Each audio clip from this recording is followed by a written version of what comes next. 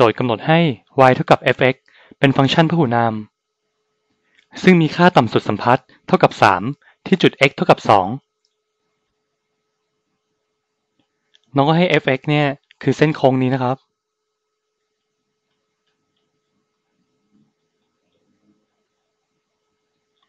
จุดต่ำสุดสัมพัทธ์ก็คือจุดนี้ซึ่งจุดนี้นะครับ x มีค่าเท่ากับ2และค่าต่ำสุดสัมพัทธ์ก็คือค่า y ของจุดนี้นะครับดังนั้นค่า y ของจุดนี้ก็มีค่าเป็น3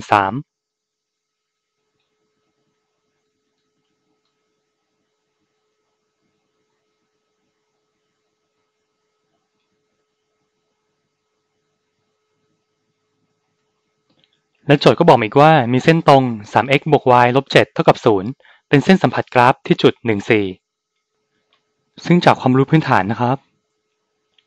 ความชันของเส้นตรงนี้น้องสามารถหาได้จากสูตรลบ a ส่วน b โดยที่ a คือสัมประสิทธิ์ข้างหน้า x ก็คือ3และ b คือสัมประสิทธิ์ข้างหน้า y ก็คือ1ลบ3ส่วน1ก็คือลบ3นะครับดังนั้นความชันของเส้นตรงนี้ก็คือลบ3ความชันเป็นลบเส้นตรงก็จะลงแบบนี้นะครับเส้นตรงนี้สัมผัสกราฟที่จุด14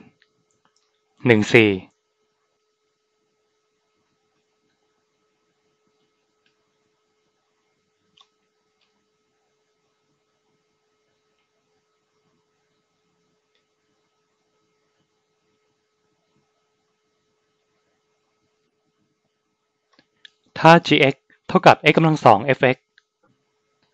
สิ่งที่โจทย์ถามนะครับน้องก็คือแล้วค่าของอินทิเกรตตั้งแต่1ถึง2ของ g div div x dx เท่ากับข้อใดต่อไปนี้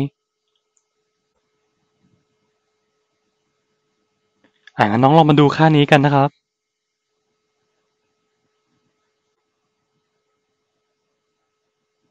อินทิเกรตตั้งแต่1ถึง2ของ g div div x dx น้องก็จะได้เป็นจากดิฟ2ครั้งก็จะเหลือดิฟครั้งเดียวนะครับก็คือ g div x ตั้งแต่1ถึง2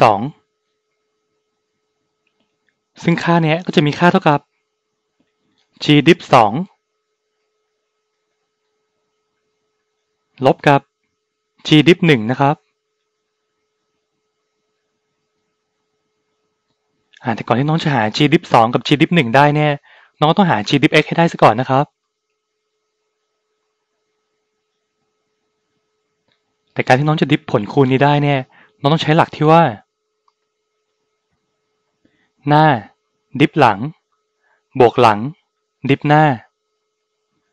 ดังนั้นหน้าดิฟหลังน้องก็จะได้เป็น x กำลัง2คูณกับดิฟตัวหลังก็คือ f div x บวกกับหลังดิฟหน้าน้องก็จะได้เป็น fx คูณกับดิฟตัวหน้าน้องก็จะได้เป็น 2x น้องก็จะหา g div x มาได้แล้วนะครับดังนั้น g div 2ก็มีค่าเป็นน้องก็เอา2มาแทนค่า x นะครับ2กำลัง2ได้4คูณกับ f div 2บวกกับ f 2คูณกับ2คูณ2ได้4 g div 1ก็จะมีค่าเป็นเอา1มาแทนค่า x นะครับ1กำลัง2ได้1คูณกับ f div 1บวกกับ f 1คูณกับ2คูณ1ได้2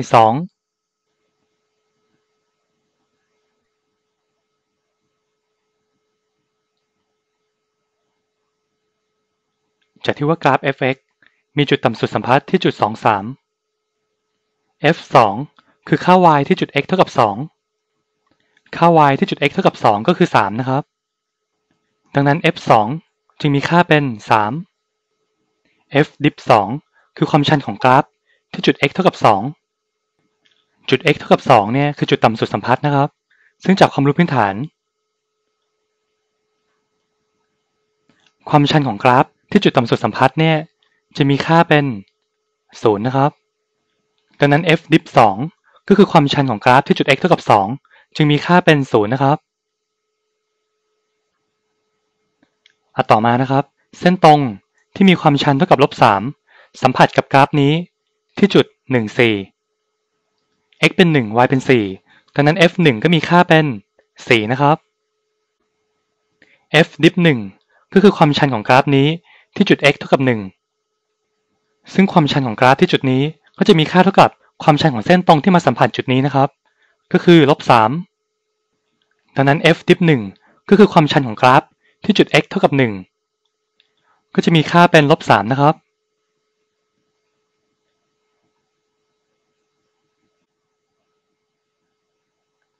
4คูณ0ได้0 3คูณ4ได้12 0บวก12ได้12 1คูณ-3ได้-3 4คูณ2ได้8 -3 บวก8ได้5น้องก็จะได้ว่า g dip 2มีค่าเป็น12 g dip 1มีค่าเป็น5นะครับ g dip 2ตรงนี้น้องก็แทนด้วย12เลยและ g dip 1น้องก็แทนด้วย5เลยครับ12ลบ5น้องก็จะได้7ดังนั้นสิ่งที่โจทย์ถามจึงมีค่าเป็น7นะครับ7ก็จะตรงกับตัวเลือกที่2ดังนั้นข้อนี้ตอบข้อ2โอเคนะครับ